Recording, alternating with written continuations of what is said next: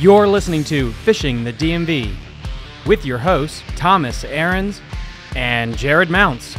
Fishing the DMV is brought to you by Jake's Bait and Tackle, located in Winchester, Virginia. If that doesn't get you jacked up, I don't know what will. 3, 2, 1. Good morning, everybody. Welcome back to Fishing the DMV. I'm your host, Thomas Ahrens. I'm really excited to have this individual here with us, Kris Johnson. How are you doing tonight, sir? Doing well. I'm glad to be on the show. Thank you for inviting me. Looking forward to having a great time talking with you this evening. I really wanted to kind of get right into this because we were having a great conversation before we recorded, just about how the industry has changed and evolved, and also about having the right personality to survive in it, and having mentors. And one thing that you were talking to me beforehand is how you let things roll off your back. And I think this is cool because it ties into this recent tournament you had. And in fishing, if you let things stick with you, I feel like you're going to get eaten up. You're going to die because you're going to always have that one fish. You're like, man, if I just caught him, my day's ruined because I missed that one. And if you have that personality, I even know that I struggle with that, where I have fish buried into my brain of if that fish cost me something. And you are so good at just letting things roll off your back. It's no wonder so much success has started to come your way. You know, that tournament, it was just one of those things, man, that, I actually had I guess you could say average season. I didn't cash any checks. I just performed constant. You know what I mean? I put 5 in the live well, good solid fish. And when I went to the semi-national finals and found out there was going to be 83 boats fishing that thing, I was like, man, we get 2 spots, and those 2 spots go to the national finals. I was like, man, am I up to the challenge? And, I'm looking at some of the names and seeing some of the jerseys, looking who I'm fishing against. And I was like, man, there's some good stakes ahead. And I mean, people don't get it twisted, man. Just because you're fishing TBF doesn't mean these guys are slouches. I mean, not hardly. And one of them names that I noticed, a great guy, real good guy. I've met him several times. Fished the BFLs with him, was Thomas Wooten, who was ultimately was the winner for that semifinal. Great guy, great personality. I'm super happy for him. And he fought hard. I mean, that was a tough tournament. And, I just went in and said, hey, I'm just going to go out here. I'm going to give it everything I got. I'm just going to fish. I'm not going to stress. So I practiced 2 weeks before. I went into one of the creeks down there on the Lower James and caught a bunch of fish. I caught a lot of fish, probably in 8, 9 pounds. I knew I could get 8 to 10 pounds, and I just wasn't satisfied. So I came and I was just going to practice maybe that Friday until, I had to come off the water. I was like, you know what? If I really want to do well, you got to put TOW. You got to put time on the water. And I went down there a day earlier and fished almost all day Thursday, fished real hard. And it wasn't until actually Friday that I found the pile of fish that I had. And I had one of my club members, Rob Racer. I mean, cool guy. Oh, man. I mean, definitely a best friend of mine now. Him and his wife, super cool people. I love them to death. And he was on my boat, and we were like, well, let's try this little, tree line. We fished some cypress with a flip in, and threw a little frog, threw a spook. And I'm like, man, what's going on? I mean, I just can't catch him here. I knew I had something else, too. But I was like, man, I just can't catch him here. And we were just on the edge of this grass line, just going in one of the bays up there and just fishing this little grass line. I said, you know what? I'm going to grab this chatterbait because the chatterbait for me, guiding on Potomac, man, the chatterbait has just been, I ain't kidding you. I mean, it's like the new frog. And if I came with a good bag, a lot of guys knew, hey, Kris, he fished, that frog hard. And, my frog bait's been kind of limited. So I was like, man, I got to do something different. And, there's a certain chatterbait I'm using. I mean, it's homemade. I can't really even show a picture of it, you know what I mean? But it's a special chatterbait that I'm using, man. And man, I'm telling you, it was on them. It was on them. And I got to the edge of this grass line, and I could kind of see where the water got dirty, and it was like a little transition. It was on a point, had outgoing tide. So I was like, well, if these fish are pulling out to this grass line, I mean, I wish I could take a picture of it and send it, but you know, they were on this grass line, and I just knew if this tide went out, they're going to pull out to the outermost parts. So I just fished this little grass line, this little point in the grass line, and they were just sitting there on the grass line. And when they weren't hitting the chatterbait, I'd slow up and say, hey, maybe they're not in a chasing mood. You know, I'll flip a 1/8 ounce tungsten weight, black and blue, you know, Senko style bait. Then I actually found out that June bug was a good color. And I'm telling you, anybody watching this, if you're fishing the James River, I've heard it many times. It is true. Any worm and purple, I mean, moccasin blue, you know, that June bug color, I think candy bug, those are all great colors, you know what I mean? But they seem to like that opaque, but there's something about that June bug, that kind of purplish color, grape, you know, those colors are great. I actually had fish in Doskin Creek. That was another creek I went to, and I was flipping these areas. The same deal, you know, 1/8 ounce weight, small weight. For some reason, that James River, I don't know what it is, but those fish on the James River, they really, really, really, really are tide oriented. I don't know, because you're closer to the mouth of the bay, and they're just extremely tide oriented. And any type of structure that you got down there, you know, just think about the tide. They're always going to be, you know, facing where the current's coming from, and they're waiting for something to sweep in front of them. And I think one of the key things that I did when I was down there, just flipping that bait and letting it kind of fall through the current kind of naturally. You're not just like dunk, just lifting up the rod. You just kind of lifting the rod ever so slowly and just letting the tide kind of do its thing. So it's almost like fishing the upper Potomac or the Shenandoah River for smallmouth, where you're just like almost fly fishing. You're starting above the current and just letting it slowly like go down with it.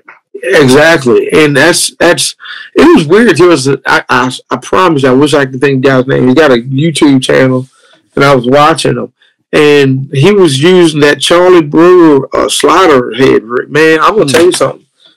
That thing's nasty. And I don't know, it's like some of the old school lures, man. You know, it's like, gosh, man, people still using them because they were good and they're still good. I mean, Terry McWilliams, I'm a good friend with Terry McWilliams. I've talked to him, and, you know, kind of, he was like the godfather of the stupid tube. And it's like, does anybody throw a tube on the Potomac anymore? You know, does anybody throw a man's -1 anymore?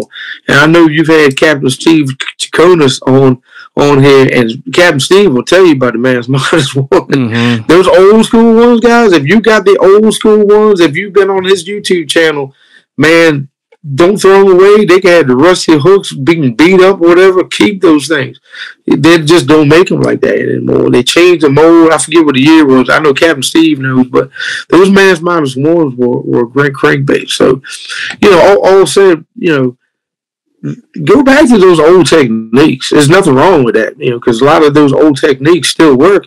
Why? Because they're not trained to it. I mean, a bass is, I always look at a bass like a dog. I mean, you know, they see the same Senko, they see the same frog. I think that's why the frog bite's been off. It's just everybody's throwing in the grass. Mm-hmm. Everybody's throwing in the grass all the time. So they're seeing the same thing. You got to throw some type of frog that's different. And I think, you know, that's one of the key things now. You have to be different and you have to adapt. So, but no.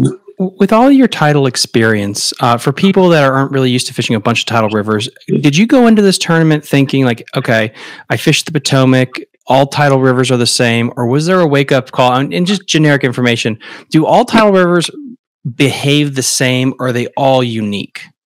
You know, that's a really good question. And honestly, I had no idea. I'm going to be honest with you. I really didn't until I got my captain's license. And my dad actually lives in Biloxi, Mississippi. Mississippi. And I know I will murder this thing on the river down there. I think they called it to shoot him a Buffalo River. I know. Yeah, I ain't gonna lie to you. But it runs right through, you know, Biloxi. And I talked to Cliff Pace, you know, a good friend of mine. And Cliff, he kind of cut his teeth early in his days, fishing that southern, division in the BFLs way back in the day before he got to the Elite Series and all. But one thing I learned is there are actually two types of tides. And we have, I believe, what's called a diurnal tide. And we'll get a tide roughly every 6 to 7 hours. Well, in Biloxi, Mississippi, you're only going to see one tide all day long. And it's like 12 hours long, 10 to 12 hours long. I didn't know it. I had no idea. And that's what keyed me into understanding the tide on the Potomac, the James River, even the northern swing up on the Hudson River. Mm-hmm. I mean, they'll have, I don't know, 6-7 foot tide swings, something crazy. And I just didn't know. I mean, but when that tide flows, I mean, it flows. And even the James River, the tide there is a little different. I would say you get 4, maybe 4.5 foot tidal swings, where the Potomac, you may have 2, 2.5, maybe a 3 on a full moon. And man, fishing tidal water is way more than going on your Navionics on your phone. And I do it, and it can still vary. I mean, that's why they call it an actual tide prediction. And for those that are watching this, I'm going to tell you, when you look at your tide charts, let's say you're fishing Belmont Bay. I love Belmont Bay, okay? Well, you can look at Belmont Bay, and let's say that tide is high at 6:30 in the morning. Well, nobody said that the wind is blowing like 15 miles an hour in Norfolk, Newport News, and you're wondering, like, man, why does the tide look awful low? Well, because it's already been sucked out down in Newport News. So, and the same thing can happen in the reverse. If the tide's coming in, you get a really strong southern wind, southeast wind, it'll change up that tide, and you'll have what they call these super tides, where it's a foot and a half above normal. So you can't look at the little aspect of it all, but you have to look what's going on in the whole Chesapeake Bay system, because whatever's going on in Newport News, Norfolk, I mean, that's going to affect the whole Chesapeake Bay. And I don't know what the displacement is in the 6-hour tide of the Chesapeake Bay, but you get those winds that drive the tide, it can make a humongous difference. But I think one of the biggest keys for guys that do not fish tidal water, then coming to fish tidal water, first of all, definitely check your tide charts. That is important, not just for fishing, but your safety. Because you go on the James River, there's some of these creeks down there, man, you will be on a mud flat. You'll be stuck. So, I mean, that's the most important thing. If you're pre-fishing, check those tide charts. And the other thing is check your weather. Just because, like I said, you're on the Belmont Bay area, if you got a tournament, check your weather down south too, because that's what's going to determine, that tide going out or the tide coming in. So that's another key thing. And then also when you're fishing, fall, chatterbait, whatever it is, I do it all the time. Excuse me. When I'm out there fishing, I'm notating the time every time I get a good catch. Not just marking down my depth. I'm looking, okay, it's 9 o'clock, 9:11. And what I'll do, I'll go back home and kind of do a mental evaluation. Okay, if that fish, seemed like they kind of turned on, I had a nice little flurry of, 5, 6, 7 fish. And in that 1 hour time zone, well, I know an hour later tomorrow, that's when they should bite. Instead of 9:11, they might start biting like 10:15. It happened today. I look at my tide chart, and the area I was in, it was almost dead low tide. I mean, I had to literally jump in my boat because the tide was so low. And I noticed that, I'm looking at my side image, and it's like, man, where the heck are these fish? I see the bait. The bait's down low and not moving. So I'm like, something's going on. And this is great information for people that don't grow up on a tidal river. And it's like the James is a great example of this, since Potomac is your home. You only have certain windows if you're practicing where you could be on the juice, but if it's not the right tide, it would look like the worst spot in the world. So then when you were practicing for this event and you have the whole river, and I believe I could be wrong, but you said that you had about 2 to 3 days of practice. Were you thinking I'm going to fish the whole river or just fish a couple of areas through the whole tide to get a vibe of what your strategy will be? How do you approach practicing on a tidal river that you're not familiar with? That's an awesome question. That's a really good question. A lot of guys, let's say they're going to fish. Prime example, I'll look this up right now. So let's say, I know there's a Potomac River tournament going on the 15th of October, which is this weekend. So what I'll do, I'll go to my Navionics on my phone. I don't know if you'll be able to see it or whatever, but like right now, let's look at Mattawoman Creek. So on Mattawoman Creek or Indian Head, I'm on my Navionics right here. I know you probably won't be able to see it really good, but you kind of see that little blue icon, and that right there is my tide area for Indian Head. Okay, so what I'll do is I'll get on that Navionics, and you can do the same thing on your graph, on your Humminbird, your Lowrance, whatever you have, your Garmin, and what I'll do, I'll look at that tide chart. Wow, this is actually a good time to do this too. So you can clearly see this is trying to get it. This is Indian Head right here. Okay. So I believe what we're looking at was a 9:08 at high tide. Mm-hmm. So let's just pretend that's AM time. So it's 8 o'clock right now. Believe it or not, man, them fish would be biting right now. Them last 2 hours of that incoming or outgoing tide is when I do my best damage. And I have found out, Thomas, it's not just saltwater, but it's freshwater too. Those last 2 hours of that tide is when they're going to do the most damage. Now, you can catch them all throughout that tide, but what I'll do is try to match up my practice time to exactly when we're going to launch for that tournament. So let's go to the 15th. So for a lot of those guys. So Saturday the 15th at Indian Head, of course, a lot of guys fish out of Smallwood State Park. A lot of those guys fish out of Leesonvania State Park. We're talking DMV, so we're all in this same circle. Potomac teams, local BFLs, regionals. So the high tide at Indian Head is going to be 11:48. It looks like 11:48 p.m. Okay, on that. Excuse me, that night. So those guys are going to fish the tournament. They're probably going to launch close to 7 o'clock. So those guys are going to be launching again right around that time frame. So they're going to be almost going to be at dead load. It's going to be 6:41. So 6:41, number one, you might catch, maybe a little bit of that incoming tide just as you start fishing if you're in the Mattawoman Creek area. Now, here's the biggest thing is, now, if I know my tournament and we're launching at 7 o'clock, I know I'm going to have 20 to 30 minutes of incoming tide. Okay? Okay. So a lot of guys are like, hey, man, I'm going to fish, the week before and see how things are and all. I don't like doing that. I don't like doing that because if I done that, August, let's look at October the 8th. Now, we got an incoming tide. Look like we're going to be incoming tide most of that day. Well, if I do the same thing around that same time, and let's say I start at 7 o'clock in the morning, well, look what we're going to have. Okay, yeah. We're going to have totally opposite tide. So one of the biggest pieces of advice that I can tell a lot of tournament anglers that are fishing the Potomac, the James, it works for most of the Chesapeake Bay rivers.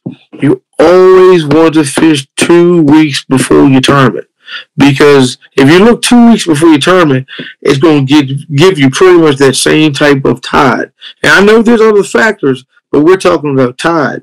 So 2 weeks before the 15th, that's when your tournament is, the 15th.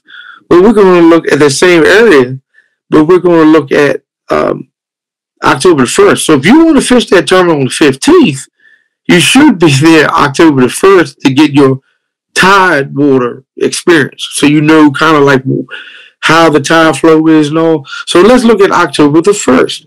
So on October the 1st, boom, we can clearly see we'll have an incoming tide very, very similar to what we would have on the 15th.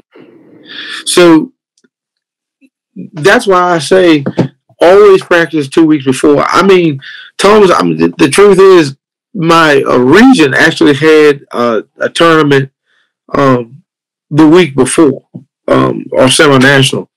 I intentionally did not go down there because if I went down there, I knew that I was going to have opposite tides, and if I caught fish, I was going to be locked into that pattern, and it was not going to work. So I said, you know what? I'm going to go 2 weeks before.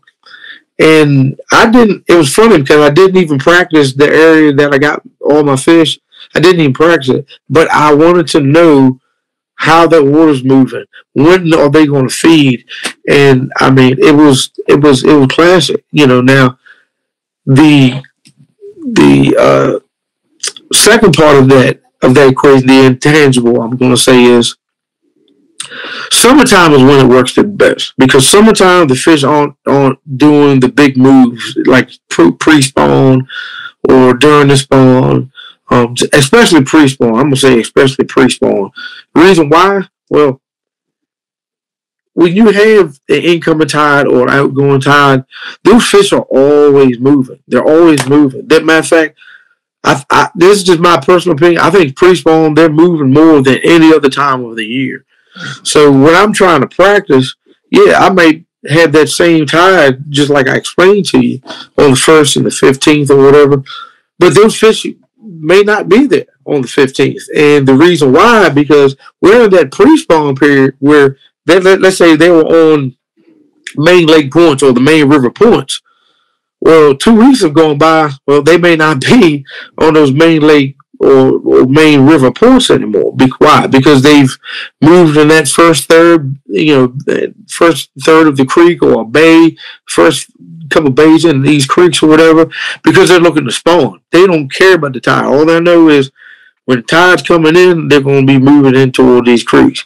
When the tide goes out, I don't know how much moving they're going to do. That's a good question. My personal opinion, I don't think they leave the creeks and go out to the main river. I just don't believe they do. I think they more or less go to areas that have shallow flats nearby and then deep water nearby. But once they're locked and there's low tide and you got your high tide, we're talking like mid-May on the Potomac. You know, a lot of those areas, community holes, everybody knows, Acapulco Beach on the Potomac, Belmont Bay. I've sat there and looked at 3-4 pounders on a dead low tide. They're not going anywhere because they're locked.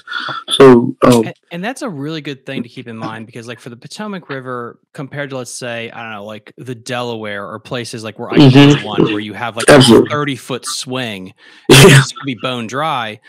Potomac doesn't move too terribly when you compare to different tidal waters. And then you go to the James, and what I'm feeding into is the biggest two strategies are you're going to do a milk run or you're going to stay put and fish it through. Going into the TBF, did you have a generic idea of like, are you going to milk run? Are you going to sit? Or did you have to let your practice play out first before you made that decision day one of the tournament? I tell you what, Thomas, that was in my mind the whole tournament. And I took some gambles. I really did. And I'm going to tell you the truth. I sat on both days in one hole. I literally did not move. If you see my graph at the end of the tournament, I mean, I'm going to draw it out to you. I mean, my graph looked like that at the end of the tournament. I mean, it was, I didn't go anywhere. I mean, it looked like that. You might have had one little spin off where I came into the area, but I mean, it looked just like that. I mean, I just went nowhere. I think I'd move in an area that's maybe the length of a football field the whole tournament. And this is the fun part. So, because this is what I love about this, because as an athlete myself, doing collegiate stuff, is the mind of the athlete, the mind of the guy competing. Okay, so you're sleeping and ready to get up for day one of the tournament. Do you know your strategy, or are you still like, oh shit, what the hell am I going to do? Man, I ain't gonna lie. When I left out, I knew what I was going to do, and I was like, man, all I knew, I caught a good one there. And I was like, man, I don't want to beat these fish up. I said, Lord, just let them be good quality. Okay. And man, I hooked my first one, and then got my second one. The third one was like almost a 5-pounder. It's like, oh my gosh. And when I seen that, I was like, I don't think I'm going anywhere. And I mean, it was crazy because. And this is day one, right? So this was day one, and I'm sitting there. So day one, you got 3 in the box. What time is it? What time of day are we talking about? Oh man, I mean, this was like 10 o'clock or something. So 10, you got 3 good ones. Yeah, I got 3 good ones in the box, and missed like, I don't know, 4 or 5. Because they were short striking. Damn. And I'm like, man, I'm like, man, if this day is like this, I'm like, man, somebody's gonna come in. In my mind, I'm thinking somebody's gonna come in 18, 19 pounds. I mean, I was like, there's region 8 guys here that fish all the time. I said, man, if I'm having a good day today, somebody's gonna come in here at 18, 19 pounds. So at 10 o'clock, you got about how much do you have in the box right now? You're thinking? I'm thinking, somewhere around 10, 11 pounds, somewhere in that kind of range. And because my head's like spinning, I'm like, man. I mean, all I know is just keep chucking the whole time. And, then I get 5 in the live well, and I'm sitting there like, man, I don't know. I think it was like, they're like, good solid, 2 pounders or whatever. I'm sitting there like, man, I'm probably sitting somewhere around for like 14 pounds. I'm thinking, okay, that might be, maybe good to stand in the check line.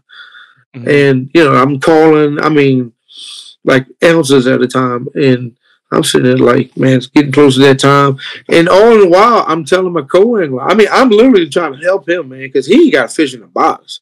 And he was an older gentleman, super nice guy. The guy was like 70 years old. I ain't kidding you. Super. And he was in West Virginia. I think his name was Bob Moser. Really freaking nice guy. I ain't gonna lie to you, man. He was like a grandfather type, And he was like happy for me, and I was trying to help him out at this point. Cause I'm like, man, because he was throwing a spinner bait. He threw, Texas rig worm. I was like, I told him, I was like, Pops, I'm gonna get you on over here and check this grass line. At that point we're on low tide, so I'm throwing the chatterbait, and I'm like, like ripping out the grass, and it's like it's getting harder and harder to throw it in those areas where I see the water's kind of clean. It was kind of hard. So what I did, I ended up backing off and just trying to slow up through the Senko. And just every time I felt, the grass, I just kind of, popped it one time and then killed it. And when I told him what to do, at this point, I'm kind of looking at it as a guide trip, because I'm fishing from my own pot. But one thing I've learned, man, in terms of fishing, man, it's just you don't have to be a total tail hole, man, because that guy, I want him to have a good time too, and I put him on this one little spot, and he flipped his little Senko over there. I think he caught one that was like 3 pounds, and I think it was the biggest fish he caught in the whole tournament. But he had, as I got my stuff falling on. Now, did you think 14 pounds, like when you're this is your first spot, you have about 14 pounds. Did you feel like that puts you kind of mid pack, or were you happy with that weight, or were your wheels spinning like, I need to move spots? Like, where was your mindset right at the end of the day? Well, I mean, I think it was around that 12 midday, 1 o'clock. And I was like, well, I knew I had some other spots, but I was like, I caught that 5 pounder. I was like, there's probably another one around here. And then I got locked. I was like, you know what? I said, these fish are quality in here. I had fishing practice in another area, and they were just, they're like pound and a half fish. I mean, if it was a numbers tournament, I probably wouldn't even fish there, man, because there wasn't like a ton of fish. I'm talking. They were good. It was a spot for maybe like 15 bites a day, but you had to fish it clean. But I had other spots. I mean, man, I could probably catch 15, 20, 25 fish, but they were like bookend pound 4, pound 8. And it was like 7, 8 pounds ain't going to cut it. So why didn't you listen to that voice in your head? What kept you there mentally? I honestly, I think it was that big fish that got me. I was like, man, I've always, I don't know. I remember fishing with my brother back in the day. It was like, I always say, never leave fish to find fish. And that's the only, that's the only thing that came in here. Is like, never leave. You just go to 5 there, man.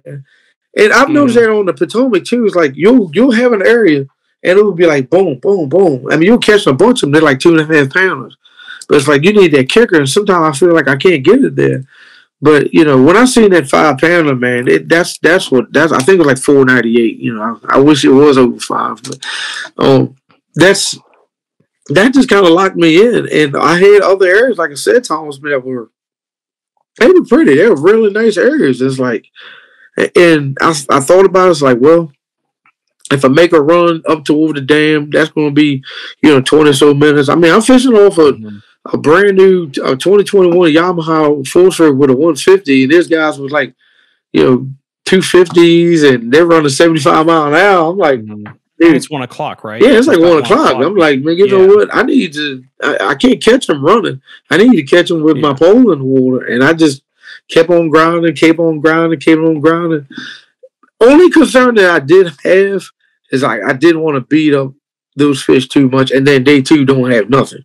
That was it. Were you thinking about protecting the spot? Was that also a part here where you feel like I had to stay there to do a little like defense? There was some defense, in a point, because there were, because people don't talk about that in fishing. That's a big strategy too. Oh, if you feel like you're doing a multi-day tournament, like you just have to like hold the spot down. Yeah, because it was 2 kind of thoughts defensively, and it's real. I mean, Van Dam, all of them, have to have that deal. And there were 2 other boats that are in my area. One was on the one side, one was on my side. They come to find out, at the end of the tournament, it was my club president, and he gave him some respect, and it was really weird, real funny, you know what I mean? And he was having a tough time, and he's like, man, dude, man, we're club members, man. We try to help each other out, try to, I'm not going to, like, here's the GPS coordinates and stuff like that, but I try to help him out. And, when he said something, he said, are you going here? And I was like, I kind of didn't want to show my cards. And it was a little, because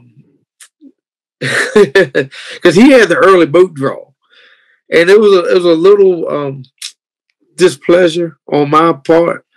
But later on, I kind of understood kind of what happened, because he told me, he's like, Kris, if I knew you were there, I wouldn't even came there or whatever. Oh, and so he was there, but we shared the whole. It wasn't like no bad word, no bad blood, nothing like that.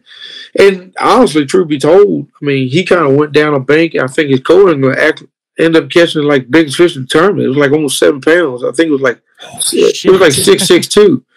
So that's what told me. It's like, man, there's some nice fish in this area. And it's funny, his co-angler, this was real funny. So his co-angler from day 1 was my co-angler for day 2. So my co-angler was in the same water both days, literally the same area for both days. And I thought that was kind of crazy. But that's so cool. I went on the other side of this little grass flat, and I mean, I was getting desperate. I mean, day 2. Man, I don't even want. Yeah. So you got about 14 pounds, right? So you weigh in about 14-ish pounds. Yeah, 1404. Right?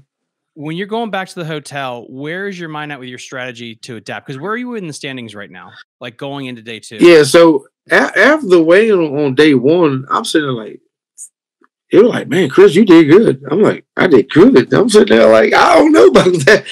And then, the weight master was like, 1404, Kris, now you're good in 3rd place. So I'm sitting there watching the weigh-in, guys coming back with like 2 fish, 3 fish, 549, 6.89. I'm sitting there like, great day. I'm like, what the heck is going on? I mean, then I hear like a 10 pound, 1008, and I'm sitting there like, man, I'm waiting to hear like 15 and 17, and it's not happening. I'm like, is this really? I mean, I'm kind of like pinching myself. It's like, man, is this really happening?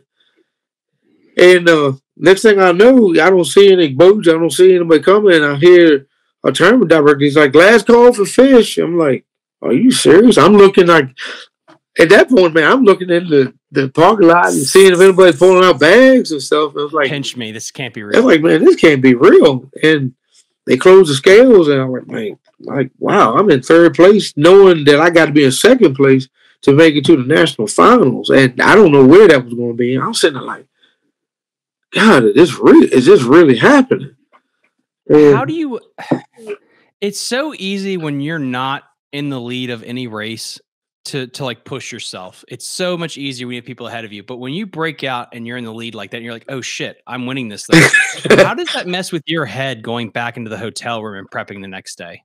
Man, I'm gonna tell you, and I'm glad you kind of use that analogy. Back in the day, when I was in high school, I ran track. I was a dash runner. I ran a 100-meter dash, and oh my god, I probably couldn't run 50 meters now. But but you know, I like the way you use that analogy because it's like you're looking on sides, like, man, you know, I got to put on the jets. This dude's like catching up, you know. But we're out there on the water, and like nobody kind of around you, or you don't see fish catches. You're like, am I doing good? Do I need to move? Like, what do I do? And one thing I told myself is just, you're not fishing against them. You're fishing against these fish. You just catch the biggest one. Just keep grinding, keep grinding. That night, I'm going to tell you the truth. I fished Battlefield Anglers of Virginia. We're a TBF Region 1 club. And I'm going to tell you something. That finish that I had was not all me. It was my club members that believed in me. It was my club members that talked to me that night. Kris, you know, hey man, you're doing good. Just, you know, fish, do what you've been doing. Don't spin out. Michael Cooper, you know, I gotta give a shout out to my boy Michael Cooper and Lil Dell. You know, I stayed in their camper, man. They opened up the camp. We had a good old time, and cool. You know, I mean, that's one of the things, you know, I'll get to later on, but you know, in TBF, we as a club, man, we look out for each other, and man, it was like, even though we're fishing against each other, there was a sense of like camaraderie, you know, encouragement. And I'm telling you, those guys, I slept well. I slept real good. I wasn't even thinking about what I need to do tomorrow. I just knew, hey, just go out and fish, because they called me, they talked to me, and that's one of the things that you get in, you know, a TBF club. You're going to have good guys that you can talk to, man. It's basically like we're like a family. And day 2 comes up, and you know, I'm like, man, I'm like, Gunny, my friend Scott Favors. He's like, Gunny, I think I got your partner. And that, I mean, that's a whole nother animal. That's a whole nother story. Yeah. And before we get to day 2, so his partner had to get a hook out of his thumb. And oh God! Man, oh man! I tell you, I'm gonna try to pull it up. I'm telling you, Scott. I've known Scott Favors for over, oh my gosh, probably over 20 years, and I think he had it as his what do you call it, avatar or whatever on. Oh yeah. So this is my buddy Scott, you know, and this is his thumb. Ah, yeah. And good Lord. And that is a trailer hook from a spinnerbait. In the bone? Down there in the bone. Oh God. And so we had to, me and my buddy Paul Smith, we had to grab his truck and his boat, and he like, so, and this is what we do. We look out for each other. So, you know, had his boat and his truck right behind my rig, and we said, well, we don't know what's going to happen with Scott. And so what we did, we put his boat on charge. We made sure his stuff was secure and everything. And, you know, anytime one of us was having a hard time, man, that's what we do. We step up and we help each other out. And, you know, he came that next morning and he thanked us all and everything. And he's got this bandage on. And, of course, he showed that x-ray, and that thing was gnarly, man. I was like, oh, my God. Yeah. But he was telling me, man, and he was like, man, I hope I'm able to fish, because, you know, ripping stuff out the grass, he was having a hard time. And, you know, that's what I had to deal with at the end of day 1, helping my you know, my partner out and making sure he was good and able to fish on day 2. And so we got him straight. He was able to fish on day 2. I don't know how he did it. You know, but after that injury, it was pretty gruesome. So day two comes, and they launch a flight out. I think I was boat. I think it was boat 5 on the first day, Boat 5. And second day comes, we go in reverse order. So I'm like watching 78 boats go in front of me. And what's going through my head? Like, man, is anybody going to be in my hole? Is anybody going to be there? God, yeah. So your thought is you're going to start there then. Yeah, that was my thought. I was like, I ain't going nowhere else. I said, I'm going to live and die there. And man, then boat 5, because they're doing reverse order. They call boat 5. I mean, at this point, man, I got butterflies in my stomach. I feel good like beforehand, and it's always around that long time, man, that like everything goes through my head. But I had to keep training myself. You're going to there, you're going to do the thing, and you're going to die there. And it was kind of a rude awakening. And I don't know, probably around boat 50, 60 maybe, there was like this crazy fog. And I mean, literally almost the whole flight was, the whole flight was out. But, flight 1, 2, and 3. Of course, we're in flight 3. And I'm a licensed captain. And I'm going to tell you, I hit this wall. Literally, anybody that went up in the Chickahominy River hit this wall of fog. And when I'm talking about wall, I mean, it was like some 300 stuff. I mean, it was like, and like, I couldn't see nothing. I mean, like, I went from, 50 something to like maybe like 20, 18. And I'm like looking at my chart, my breadcrumb, just to make sure I'm like not running into a point or a cypress tree or anything. And I'm nervous. And my co-angler, he's like, dude, you're like the most respectful driver I've ever been with. And, because I'm looking out for this guy's safety too, not just me. And, at this point, I'm looking for like boat wakes and listening for horns. I mean, I'm hitting my horn like 3 times or whatever, because I don't want to get in trouble. I want someone to hear me if they're on idle. So I pretty much almost idled, to my hole. It took a while, but we got there. And once I got there, seeing my club president there, and he was fishing my hole. I was like, God dang, he was on it. But I had some other areas adjacent that I was on some fish, so I didn't let that spin me out or whatever. I mean, I don't own the water, anything like that.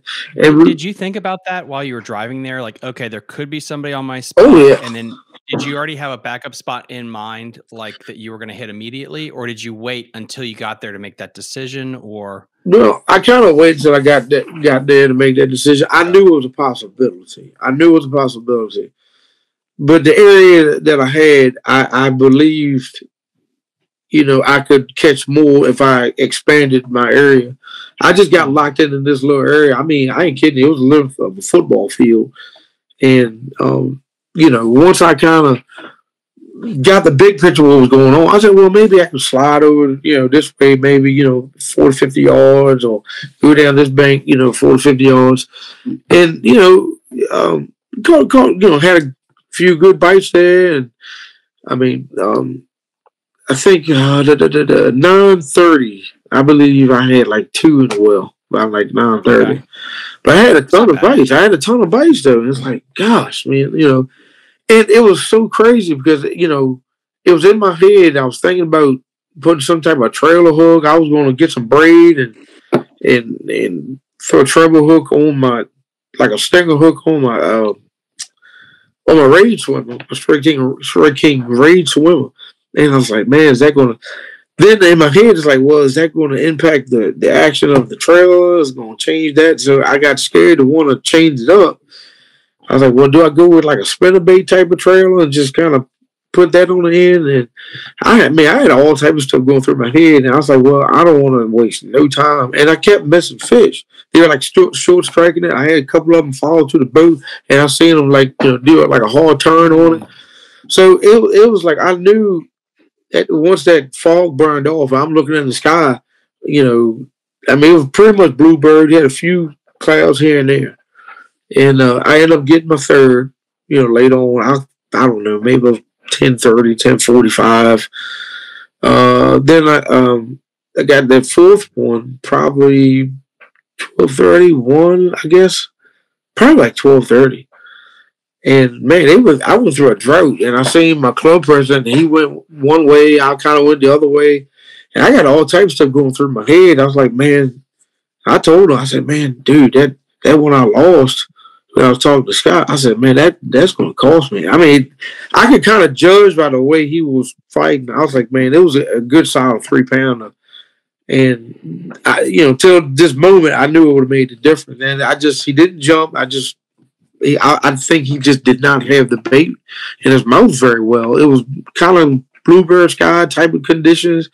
So I think they were kind of nipping that debate off of reaction. They weren't hitting because, oh, I'm hungry, I want to eat that. It was like, I think they were just nipping at it because of reaction. So you missed this really nice one that would have filled out your limit. It's around 1 o'clock. How did you regain your confidence and your composure to continue through the day? Because we've all been there as anglers where you miss a key fish and then you're mentally just screwed. What did you do, or how did you regain your ability to keep fishing? Man, it was, only thing I could think of was like, man, I fished this hard. I can't quit now. I mean, it just, I'm in the semi-national final. I just got to keep grinding. I'll tell you, there's one pro guy that fishes the MLFs, and I just remember he always hashtags it. This is Brian Latimer. It's funny, my wife actually went to school with Brian back in the day. They went to Belton Honey Path, and she was like, yeah, he always liked farming and fishing and stuff like that. And Brian's a really cool guy. I like him, a good family guy.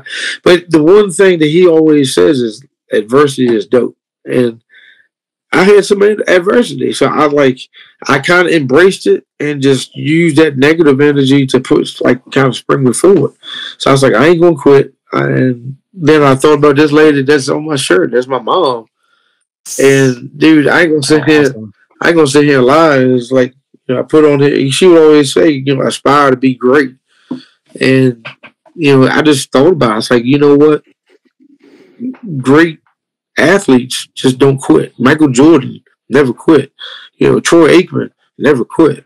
All these athletes, man, that have all these accolades, Kobe Bryant, they didn't quit. Did they have adversity? Of course they did. But they powered their way through. And, I mean, I ain't kidding. My back was hurting. I had to make sure I was hydrated because, it got warm later on that day. And I'm in the back of my head, I'm like, man, I miss all these freaking fish, man. All I need is like probably 12 pounds. I was like, I'm almost guaranteed to get in. And, I pop on this other side and I get one like 3 pounds. And I'm like, okay, what do I do now? Because I'm fishing. What do I do? Yeah, what do I do now? I catch that one. Like, man, I'm fishing hard, missed the bunch of move on the other side. I come back on the other side and just fish hard. I'm getting tired. I'm like frustrated. I'm like, man, I got 4 fish in the well. I think it's like 2 o'clock, I believe. And then I'm still chucking that chatterbait. And it's like, oh, shoot, that's a good one. And I set the hook. I'm like, oh, dude, this is the one. This is the one. Catfish. I'm like, I mean, this thing's like 6-7 pounds. I'm like, good gosh. And I mean, so I looked at that catfish. I said, you know what? It's Sunday. God forgive you.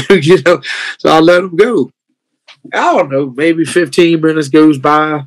I chuck that daggone chatterbait again. Oh, that is the one for sure. I'm like, what's the chances?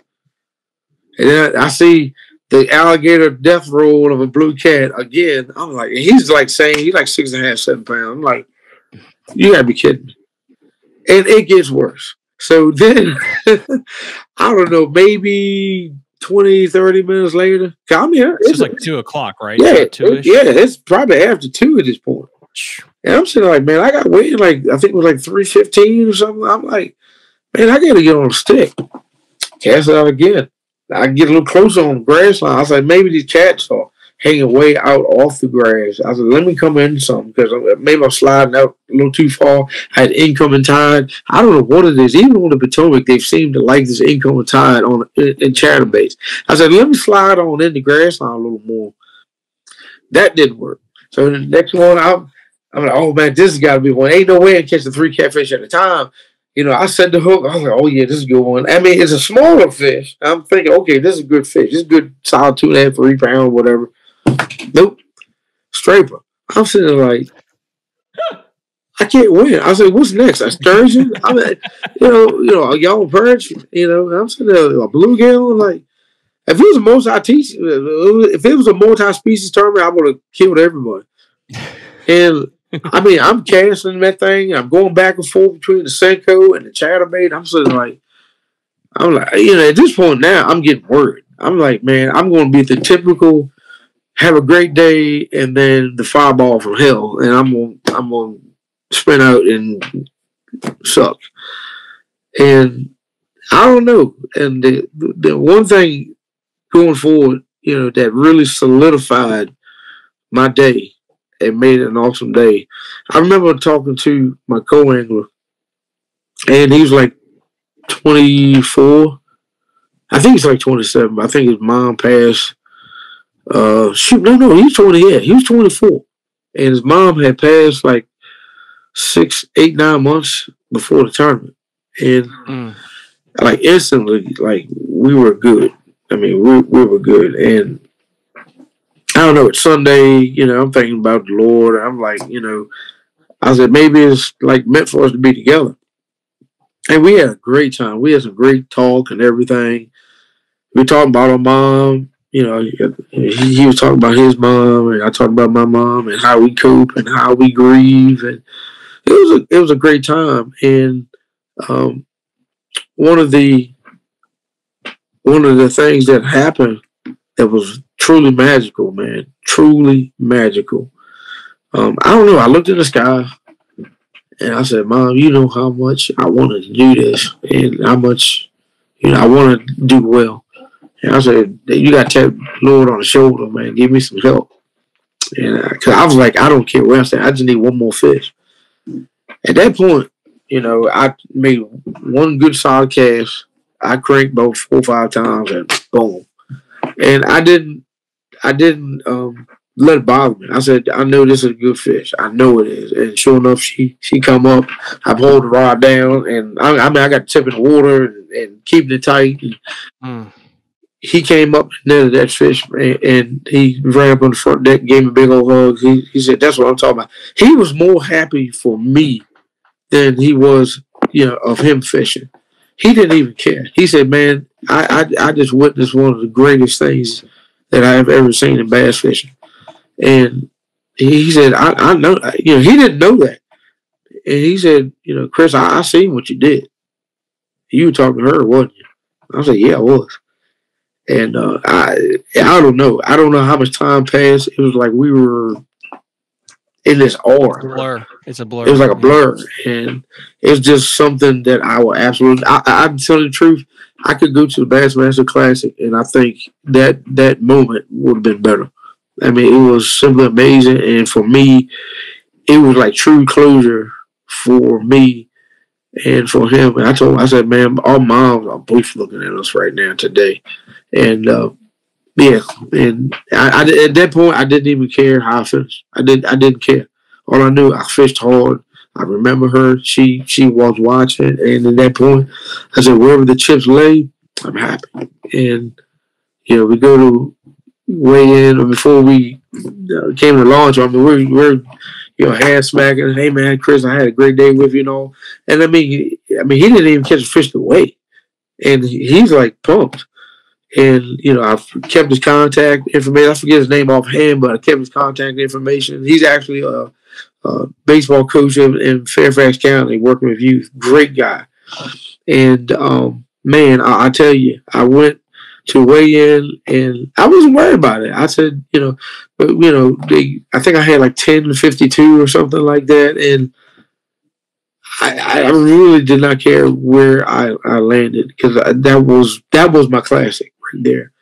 And they start calling out the last place team, moving all the way up to the third, second, or first place or whatever. And I'm hearing like 8th place, blah blah blah, 7th place. Then it gets to 4th. I'm like, ain't no way, And then it's like 3rd, Kris Johnson. I was like, wow. And I could have been like bummed out because I didn't make the national finals, but I wasn't.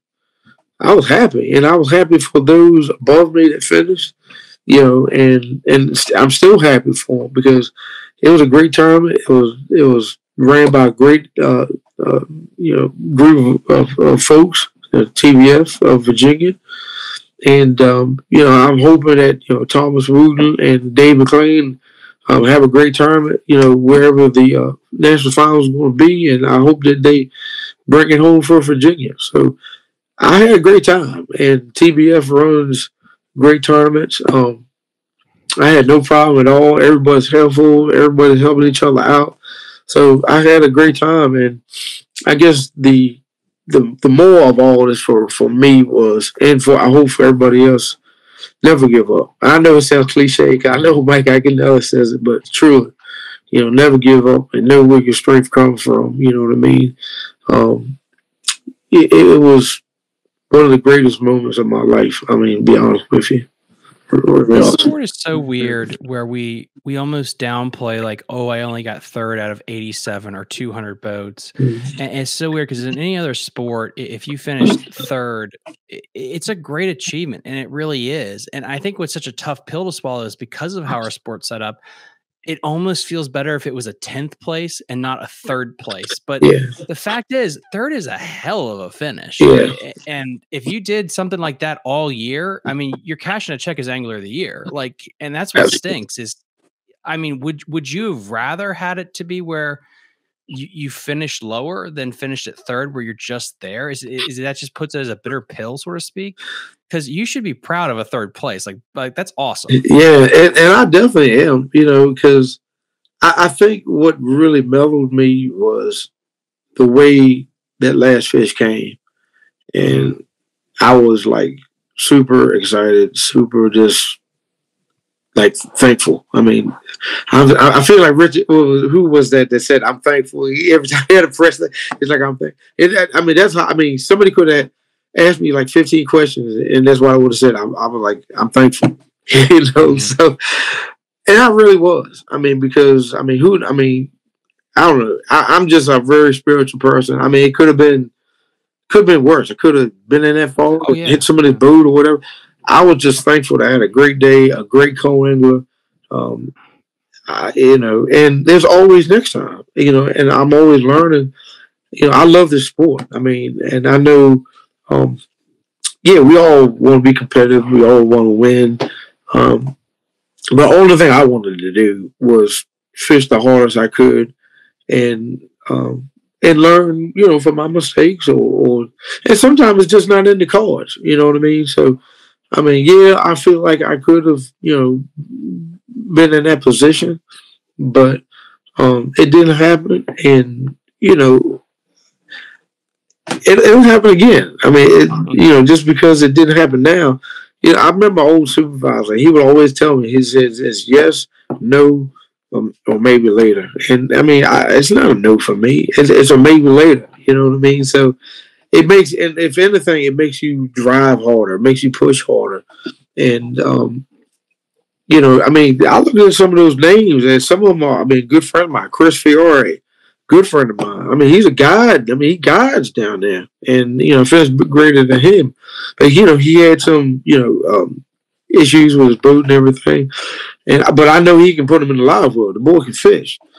Thomas Wooten, he was a winner, great fisherman. I mean, you can look at his MLS stats, and I mean, to be up there with Thomas Wooten, I mean, he's a great fisherman. I mean, he's from Region 4. He fishes the BFLs. He fishes Smith Mountain Lake. I think he had a Toyota Series win on the Potomac. So, I mean, he's a good fisherman. I mean, when you're up there in that league with those type of guys, I mean, that's saying something. Larry Kempler, I mean, he fishes that area a lot. And I think, I don't know, he was somewhere maybe I think in the top 15, I think, or whatever. And he went to the national finals. So I think in this sport, man, it's anybody's game. You know what I mean? It's anybody's game. And you just have to not too worry about who you're fishing against.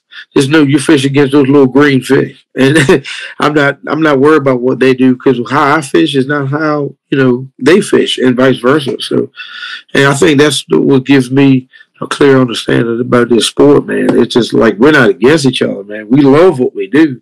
we just try to do it in the best way we can and with our skill levels. I mean, I might not be a strong crankbait guy, but I was a strong jig guy. So we try to fish our strengths, and there's some great fishermen in that group, and I was really thankful just to be amongst those in that top. I'm gonna say that top 10 or top 5 or whatever. So top 3, yeah, top 3.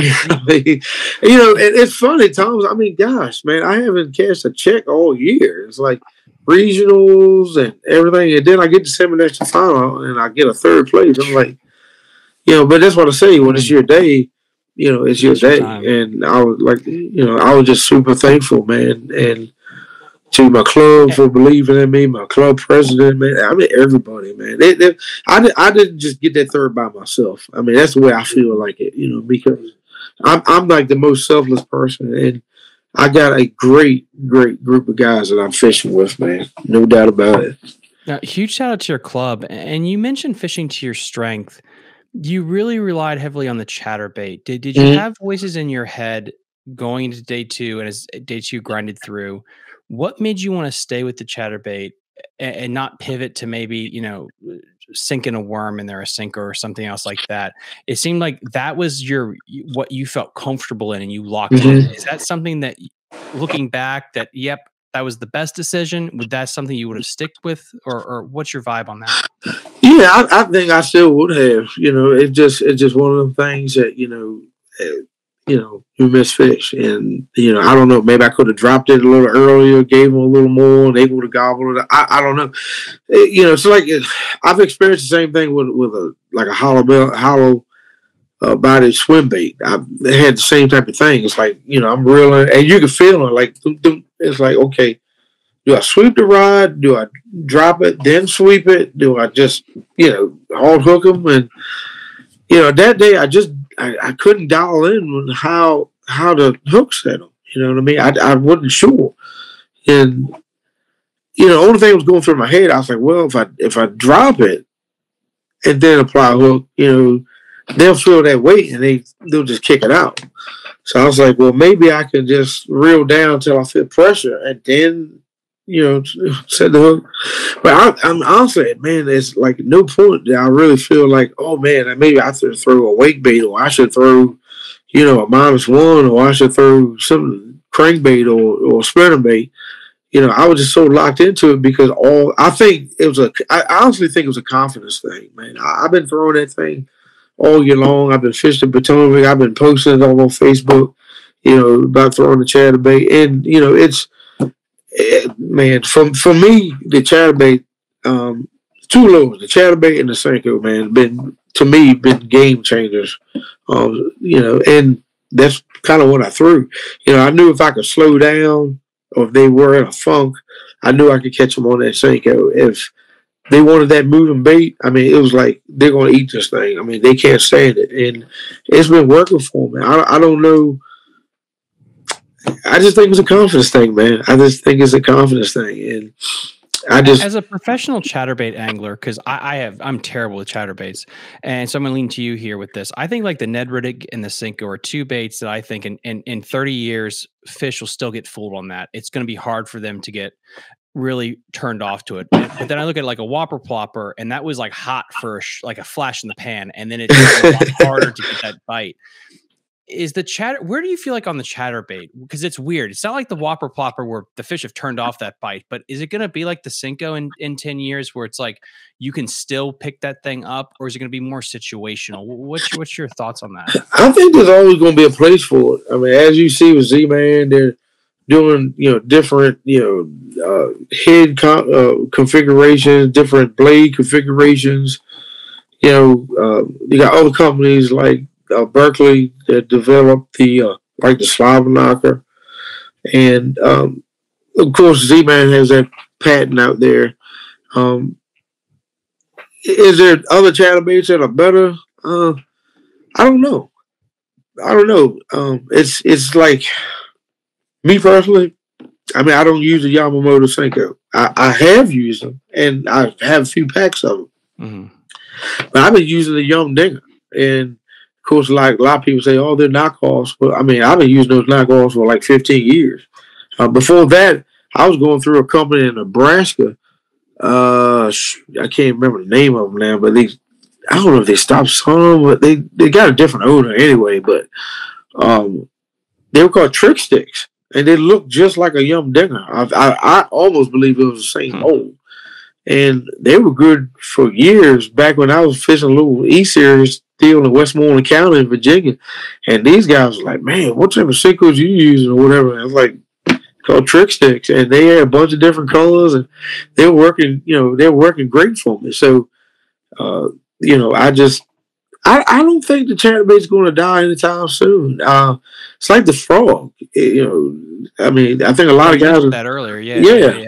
And a lot of people were throwing, either it was like two brands. Like it was like I think Slag Proof, and then you had like Pros, and like a majority of guys on the Potomac were throwing, Spros, but working with River to Sea at the time, like. I was using the River to Sea frog, and I was still catching fish. And I think the reason why there was no availability of it, or there was no brand awareness of the River to Sea frogs, so nobody was throwing. So it looked brand new to them. So I think what has to happen is you just got to give them a different look. Like I said before, it's almost like a dog. They see the same chew toy all the time. It's like, dude, I don't want that, So you have to give them something just a little bit different, And now I will say this: I think you asked that question earlier. What I would probably have done, and I mean, I didn't disclose the color. I was using more of a kind of like a crystal flash color, and it was white on the top side, and of course I make my own skirts, and then I used like chartreuse on the side. So. Let me plug this thing in. I'm sorry. Oh, you're fine. Because that's interesting. I always think about in a multi-day tournament, like the adjustment factor is so important between day one and day two, especially when you talk about your boat launch number, who's going to get to your spot, who's fished in the area. I mean, it's one thing when you're the first person there, but it's completely different when you have no idea how long that person's been there, how hard they've pounded it, and is it a big adjustment? Do you go from a chatterbait to a spinnerbait, or is it just a color change? Like, is it something subtle that we got to do to get that extra commitment from them? And see, I got locked, man. I got locked, and truth be told, I had a black and blue tied up, and I probably could have squeezed in a few more there, given because you think about it, you're fishing for 2 days. Mm-hmm. They're saying that same chatterbait for 2 days. That 5-pounder might have seen it the first day, and he seen it again on the second day. He's like, I seen that yesterday. I need to throw something else. And I got locked. And and that black and blue one, I ended up putting in a rod locker. I mean, they too only had 2 rods on my boat. I literally had 2 rods on my boat. Confidence. I mean, I had 2 rods on my boat. And before that, man, I ain't gonna lie, I had like, I don't know, 8, 9, 10, 2 spinning reels. And then once I had that confidence, I was like, well, I don't need all this. I mean, I want to do what I can do. I want to break dance on this thing. Have some room. I'm fishing out of 18-10, Triton. And I'm like, I want some room. And I feel so good. Cool. Because that reminds us of like we talked about earlier about leading the race. If you were a little bit lower in the standings going to day 2, do you have more rods on the front of your deck? Like if you're not in third place, does that change your mindset when you go to that spot? It's so interesting to think of it that way. It's a good question, man. I mean, I'm always looking for big fish. I mean, if I had, let's say I had 8, 9 pounds, maybe I would have did something different, but I don't know, man. I just know that chatterbait will stick them. I mean, I just know it. I mean, I just have so much confidence in that thing, man. And, when I pre-fished 2 weeks before, I'd say 90% of the fish I caught was on a chatterbait. Matter of fact, I think all of them I caught was on a chatterbait. So it's just, I don't know, man. I think the biggest thing for me that has helped me, I don't know, man. I know what to feel when I guess some guys, when you think about a jig, I mean, I think about Danny Brown. Amen. You think about clun, you think crankbait. So I guess for me, it was like chatterbait was my thing. I knew what to throw. I knew kind of what colors to go to, and I don't know, for some reason, I mean, I went with three main colors for all. I'm going to say all the river systems in general. Of course, I went with the fire crawl. I know everybody's seeing like, March, April, everybody's timeline is lit up with fire crawl and jigs and swim baits and and everything else. So, I threw it and it works. I mean, it works. It works. I mean, then from that I went to, your standard sexy shad, bait fish style patterns. Then I went to, your black and blue. And black and blue on a Potomac is just like peanut butter and jelly. I mean, it works. So for the most part, I only went. I mean, I was a true American, man. I went red, white, and blue. So, but that mean, man, that those colors been great for me. Now, I'm gonna be real honest with you. When it comes to chatterbaits and jigs, and of course, I'm staffed with fishandskirts.com and Boss Jigs.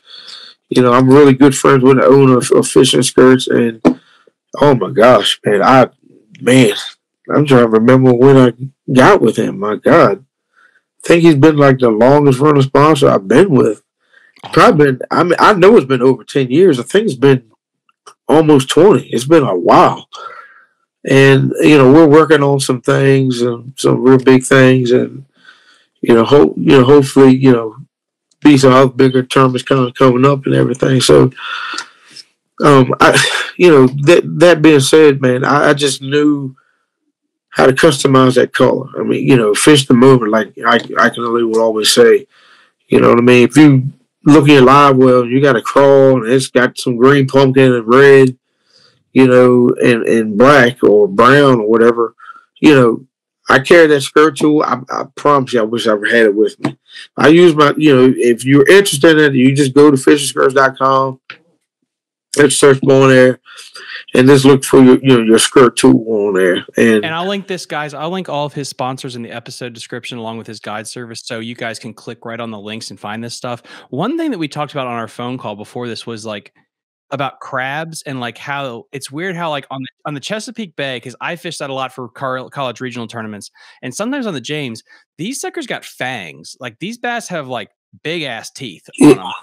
Like, is that why the black and blue is a vibe that works for them? Is like, are they keying in on like crabs or fiddler crabs or stuff like that, you think? Yeah, man, I'm gonna tell you something. When I was on that James River, of course, I'm a tidal guy, and I fish saltwater, and Thomas, it was some of the biggest number one Jimmy crabs I've ever seen.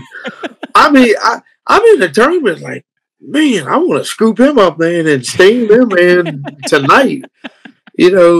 But there were some huge crabs there, and I think we get locked into like the common crawfish and threadfin shad.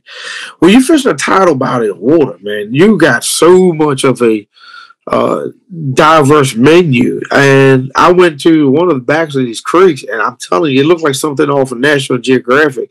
I was sitting there looking at these fiddler crabs, and it's like, I promise you, it could have been almost 1,000. I'd never seen so many fiddler crabs. Of course, it's low tide, and they're on the mud banks. And going in this creek, all I hear, I was like, well, somebody got. And I was like, oh my God, so, and it kind of cued me on something else. I really want to try that, especially during summertime, it's some type of fiddler crab color. Because I think we think about crab, we think about, your crawfish, like your rusty crawfish, but and of course we're thinking about, crab and all, but, I never thought about fiddler crab, and there's a humongous population of fiddler crabs on the James River. And it kind of, from what I remember when I seen, I mean, I'm in tunnel vision because I'm in the tournament, but they were kind of almost like a peachish white color. I said, maybe I'll kind of put a chatterbait together with that one jig. That's why white works. Okay, that makes sense. And You know, that's one of the key things that I tell guys all the time. Definitely look in your live well. Check on your fish, cut your stuff off, see if you see anything floating around in there. And I did lose a couple of ounces too, man. I mean, there was threadfin shad that was puked up, so I didn't have any juice, unfortunately, and that probably would have helped me. I mean, it ain't a problem. It works. I mean, the stuff works. And I tell any of these guys that term anglers, man, Juice, I forget the other companies out here, any live, even hydrogen peroxide, because it increases the oxygen in your live well. That's another thing that helps. You know, and you can just keep that in your boat. It's really easy to. I mean, you can get that at the Dollar Tree, the dollar store. You know, so you don't have to ride to Bass Pro Shop to get some type of live well treatment. But during summertime, yeah, you want to really get that oxygen levels going up really good. Well, one thing I want to put a pin on this part here, which is your chatterbait. What is your chatterbait setup? Because we haven't talked about that yet. What is your overall setup for success? Well, this is me. I know there's a lot of different technique specific rods out here. I don't really have technique specific rods that I personally use. This is just this is my personal opinion. When it comes to rod companies, everybody's medium heavy 7 foot is not the same. You know, Diamond rods, Lew's, Phoenix, everybody out here is not the same. I think it's a personal preference, but for me, I've been using like the my twos, medium heavy action, but I want a fast tip. I want something that's got backbone. I can rip that chatterbait out the grass, but I can feel it if he breathes on it. That's what I want in a rod. And it's been great for me. And fluorocarbon or mono or braid that's another good question. So this is from me, okay?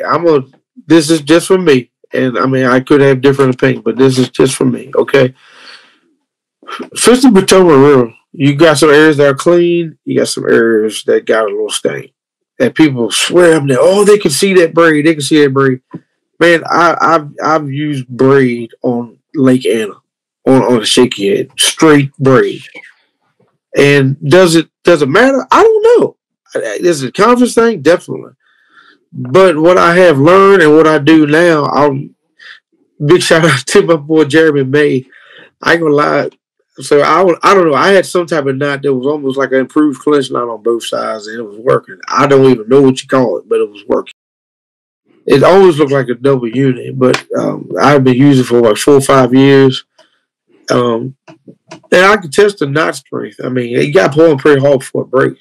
But I tried this lefty cray knot, and yeah, it's the business. It's definitely the business. But all that said, I will use now on my shaky head rods when I fish an Anna. Yeah, I will use fluorocarbon leader. You know, I'll use pretty much the length of the rod, or a little shorter. Because what I don't want that knot. I don't even want that knot like to go up there. You know, past the first guide. So, do you feel like, I don't remember how I word this, do they overhype fluorocarbon? Because if you watch the elites and a lot of the professional anglers, and they're like, I'm using this Japanese like fluorocarbon made from a unicorn's ass that's 3-pound test, and because of this, I get more bites. Is that just a very niche situation when that actually helps? Because the fact is, you're right. You could go throw braid out there, and a lot of times you're going to catch fish even in gin clear water. Yeah, I had one company on the West Coast, and I ain't gonna mention their name. Great stuff, man. I used samples of their stuff, but it was just to be staffed for a company like that and try to sell it to the everyday angler. I was like, man, it ain't gonna work, man. So yeah, I've been with Gamma. Oh my gosh, I don't know how long I've been with Gamma, and Gamma's been great. I've been using the Gamma torque. I think my friend Captain Steve Chaconas, he's been using Gamma torque. Now on my drop shot, yeah, I'll go down to 6 or even 7 pound Gamma edge. So I think they're. I don't know, man. I'm a musician too.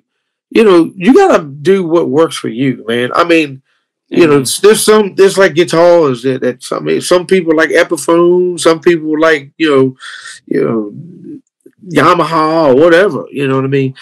It's the same thing. You know, I never get caught up in the gear hype, man. You go with what works for you, and like for me, I've been using Gamma for a while. Before that, I was using Power Pro, and I think some of these brands they changed too. A lot of the way they make them, I think, can change. And I've noticed some of the stuff.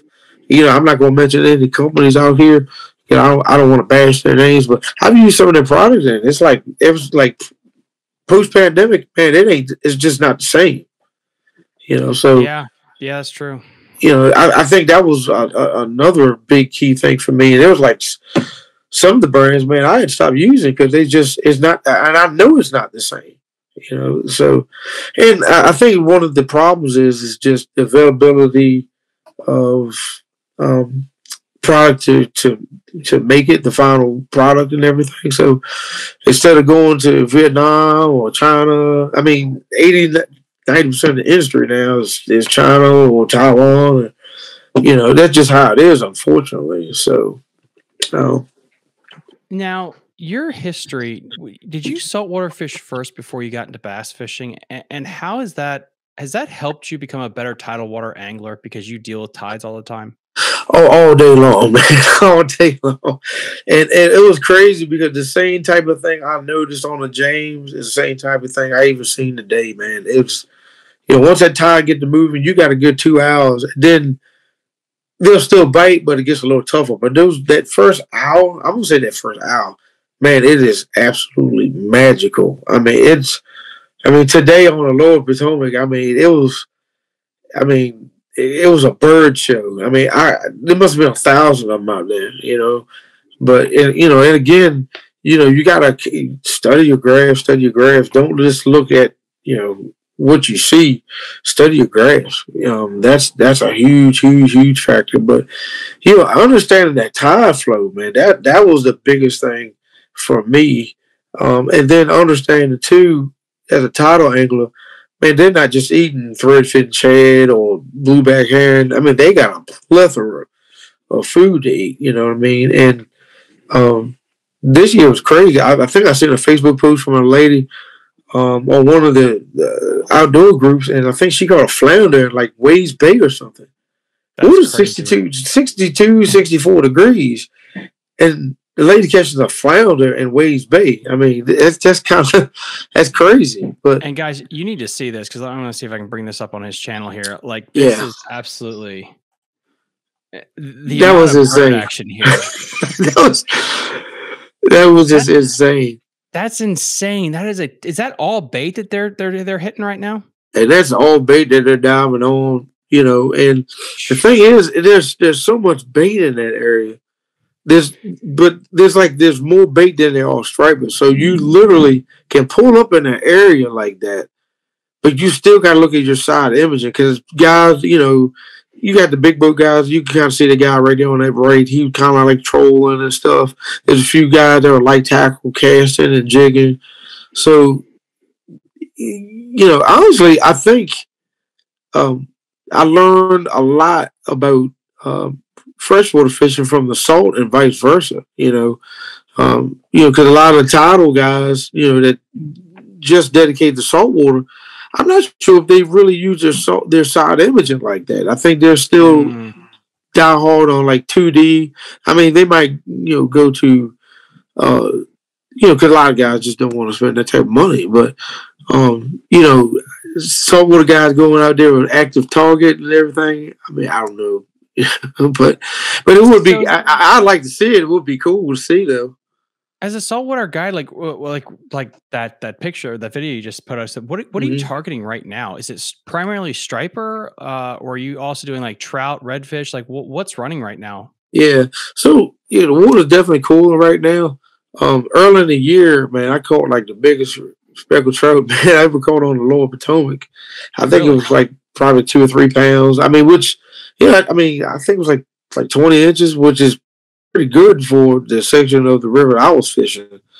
and you go toward the lower Rappahannock and Reedville, Virginia, you get more into your reds and your specks around that area. And you can still catch those fish, but what's happening is they'll start migrating toward the mouth of the bay, closer to like Newport News and Elizabeth River and those areas like that. But it's been been a dry summer. We didn't get a lot of rain, and it pushed a lot of saltwater species like way up the river. I mean, of course, I think there was something on Facebook and even on YouTube.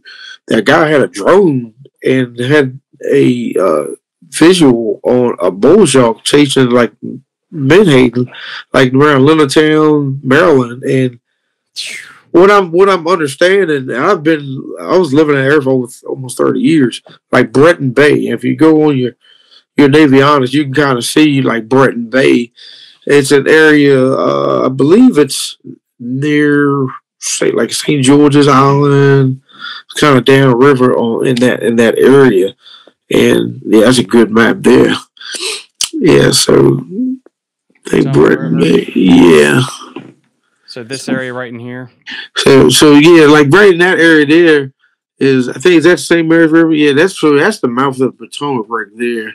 Mm-hmm. And that area, I think your Kris was just in. I kind of cut my teeth around that area, Comico, and oh wow, and those areas. So I've literally fished from Point Lookout, Smith Point area. I mean, I'm telling you, I did some crazy stuff, man.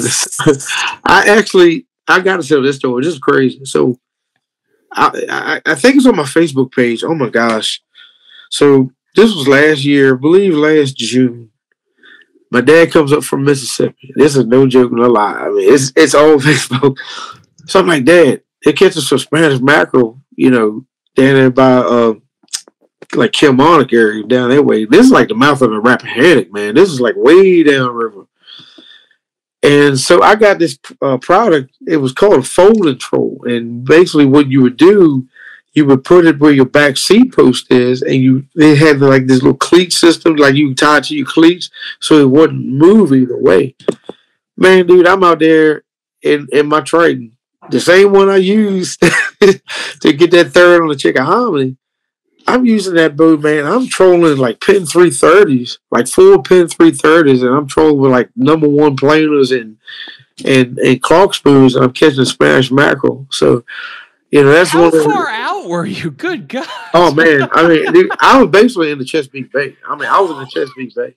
So, I mean, it's just one of the things, man. I just been, I just got to know how to pick your days, and it's crazy because I go down to Mississippi usually once a year to visit my dad, and man, I thought I was crazy, and those guys, man, they'll go. I mean, this was one day, man. It was nice and calm.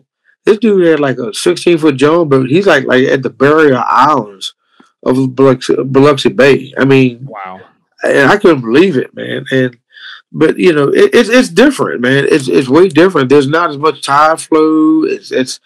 We were 17 feet of water, and I was throwing, I don't know, 3/8 ounce jig, and it was almost dropping like straight down. And I'm reeling in, getting ready to make a cast. We're trying to catch not Spanish mackerel, speckled trout, man. And this thing scared the pee out of me. And it was like a 30, 40 pound Crevel Jack. Just came up right to it. And my dad looked. He's like, "Yeah, I seen it." He's like, "I caught one, in Biloxi Bay, and he had a freaking like a pin. I forget what that little spin fish was. It was a graphite one. It spooled him. So it was, those things can pull hard. They pull hard as crap. I'm sitting there like, man, but that's one of the things that I've learned. I don't know. I just have an addiction to fishing. It doesn't matter if it's saltwater or freshwater, man. I love it all, and I've just been very fortunate, man, just to be able to be on both sides of the coin. And I think to any of those anglers that are aspiring to be bass anglers or want to go into the salt, you already got half the stuff down. So if you're a bass guy, you want to do some light tackle jigging and top water,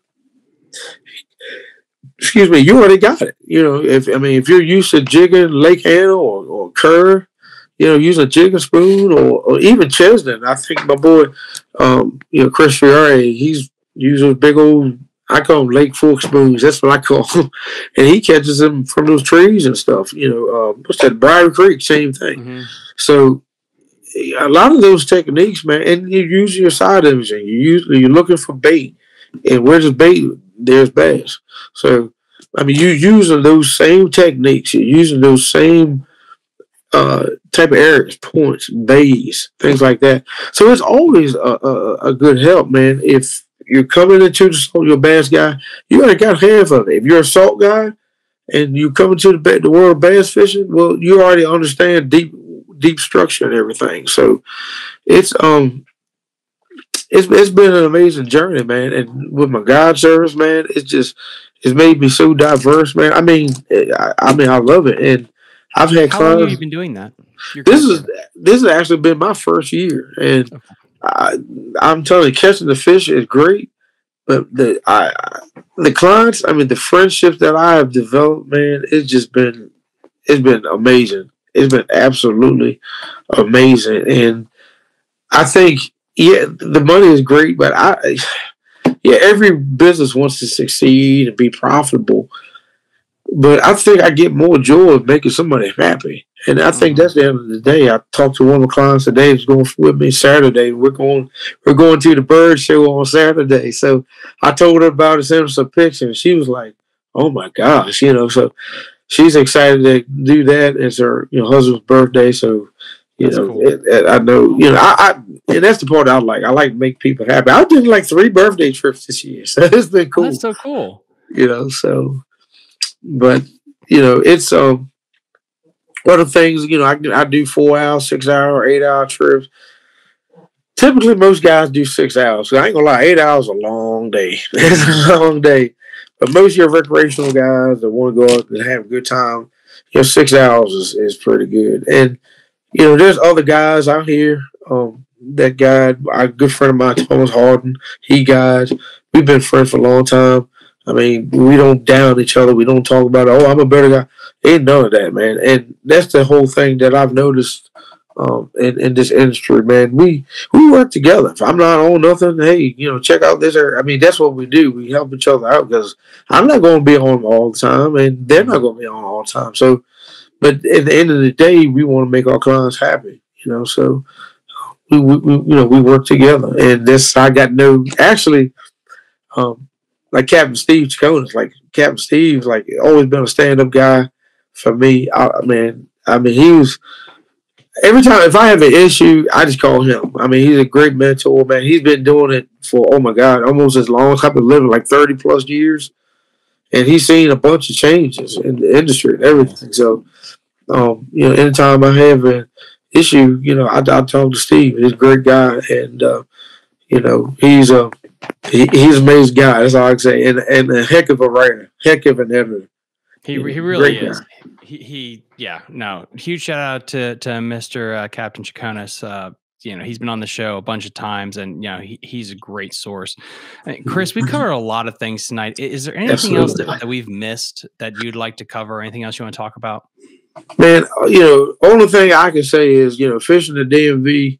I'm praying that y'all, brand just skyrockets, man. And I mean, we have great fisheries in this area, really, and not just like big areas like Potomac, Rappahannock, York, the James, the Patuxent, even in Maryland, the Upper Bay, So, this area is just full of great areas and great anglers too. I mean, I've met more of these, I would say, Generation X and Y anglers and things, and they're smart. I mean, these kids are smart, and I think if there's anything I can learn, I can drop for these young anglers, man. Keep doing what y'all doing. I mean, I see a lot of these guys doing their TikTok content, their Instagram stuff, man. I mean, some of this stuff, man, is like completely funny. I mean, it's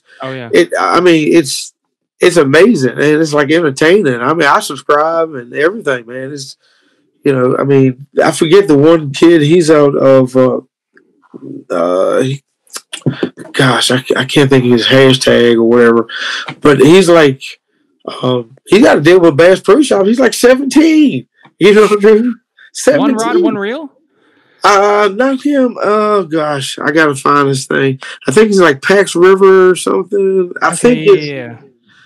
But he's a kid, and I remember this was like 2 years ago, and I talked to him, and I didn't know. I thought he was like with his dad or something like that, and I didn't know, man. But he's got like a fully wrapped truck, fully wrapped boat. It was like, man, you know. But you know, the kid is like really good on camera, and you know, the main thing is that I tell a lot of these young people, you know, brand yourself and make sure that you're branding yourself well. You know what I mean? Keep your cool, keep your composure, because you know it's a reflection of you and your attitude, and you're a reflection of those companies that you're representing. So, but I'm real proud of the young people, man, that are keeping this sport alive, man. And yeah, it's a different. Oh man, it's way different from the '80s and the '90s and even the early 2000s when I got into it. But you know, seeing these young people kind of take over the sport, man, and you know, it's just amazing. It amazes me. So I appreciate you so much for having me on the show tonight, man. It's just, and I'm always going to be looking to do some fishing reports with you. Maybe even take you out, man. No, absolutely. And Kris, I want to have you on again because there's so many things that, I mean, you are a wealth of knowledge and not just about the bass fishing, but I want to talk about the bay and like, there's so many fun topics we get into about like the blue cats, how they're growing, the netting. I know I just saw an article by the Chesapeake Bay Association about, I guess there's a Canadian company that's like netting a lot of the bait fish in the bay, possibly. Like there's a lot of things that are in this area we could talk about that's not just bass fishing, that has to do with fishing in the area. And I'd love to have you back on to talk about it. Yeah, I got to talk with you, you know, because I actually, I'm not sure how we can do with maybe even a third person. Oh, yeah, absolutely. I may talk with he's the commissioner for PRFC, Mr. Martin Gary. Had a really good conversation with him, man. And he actually worked for the state of Maryland as well as fisheries ecologist.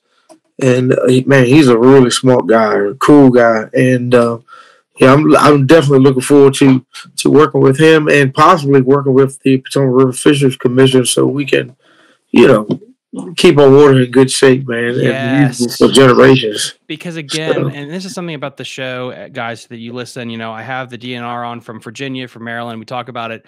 Regardless of the species that you catch, they're all in the same body of water. And if we can protect the bodies of water, we can help all the different fishes. I know I got in a lot of hot water with like the catfish debate, but the point is we need to have these conversations because you know, we're not building any more massive lakes. You know, we only have so many tidal estuaries, and we got to make sure we all communicate on how we can maximize their potential in the future. Amen. That's right. But, and then, dude, and then, guys, like always, all of his information will be in the episode description, including his guide service and all of his sponsors. Please like and subscribe to his channel. And if you guys could, please like and subscribe to this one. It really helps in the algorithm. And then we might be talking a little bit longer, but we'll see you next time on Fishing the DMV. Bye. You're listening to Fishing the DMV with your hosts, Thomas Ahrens and Jared Mounts. Fishing the DMV is brought to you by Jake's Bait and Tackle, located in Winchester, Virginia. If that doesn't get you jacked up, I don't know what will.